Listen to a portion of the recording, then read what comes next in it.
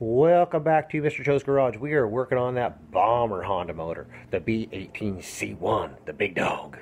It ain't no H22. I know H22 is a big motor, but you know what? These B18s, they run. You build them, they run, just like anything else. Well, most anything, don't build no Geo motor.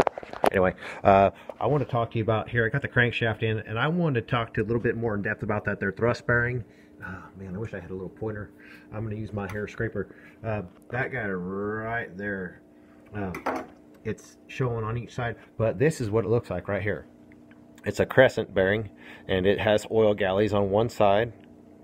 And so where that guy goes is, you see this here shiny part right there?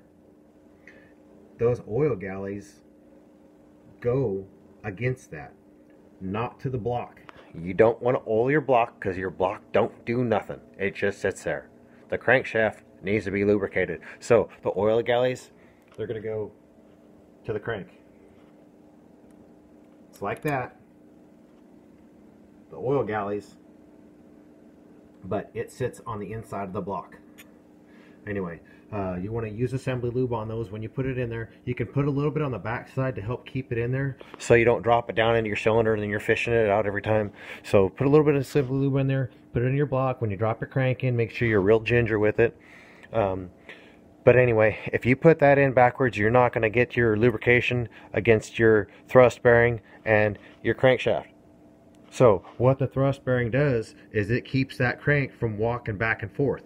So you got, on each side, you've got two thrust bearings. They're sitting in the block like that and like that, and that keeps that crank from walking back and forth. So that's what stabilizes it.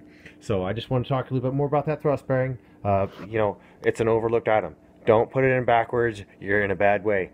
Anyway, I'll just keep sending you videos about, god dang light, keep sending you these videos about this here Honda motor.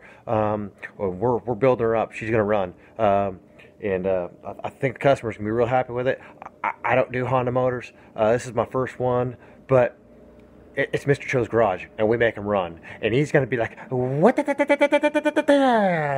Burning little tires, because that's what the Hondas do. They run little tires. Anyway, I'll get back at it. The cold is killing me. I might have to call for the night, but we're going to get to a stopping point. So anyway, Mr. Cho's Garage, and no, I don't do drugs. I just talk fast because I'm cold. I'm trying to warm up my body. Out.